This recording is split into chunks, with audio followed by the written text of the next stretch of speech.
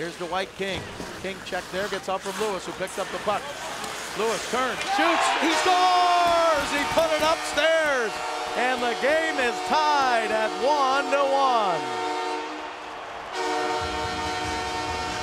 Trevor Lewis with a great shot. He bought himself time, Bob, and he was also kind of falling back, I believe, when he shot it, so that's why it was so deceptive. But the forecheck was there. Look at the cycle back and forth. King keeps it alive, support of the puck. Now watch when Lewis gets it. Looks like he's gonna pass, leaning away. He is leaning away, and that's so difficult to get that much on the shot.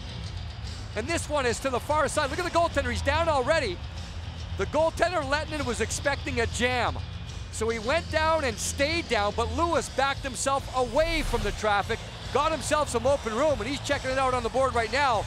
Great shot to the far corner. All starts with forecheck and pressure and support. Kings tied up 1-1.